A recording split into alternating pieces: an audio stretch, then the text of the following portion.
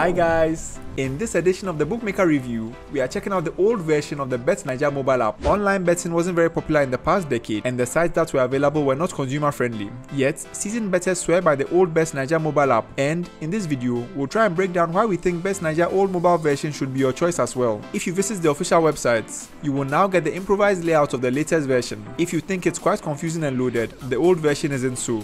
You can go to all apps icons and select the old mobile apps link to visit the old mobile BET9JA version. More or less, the old mobile BET9JA site is more user friendly than the new one or the websites. You don't get a confusing landing page, but the available icons are all arranged in a defined grid to help you choose the required one. There's no need to search, as every feature in game is categorized into separate windows. The BET9JA old mobile version has been a great app compared to the upgraded one. All the transaction channels of net banking, mobile pay, card transfer or quick teller work almost instantly without any delay. Even though it supports multiple betting and live streaming, there are fewer chances of the app getting stuck in between.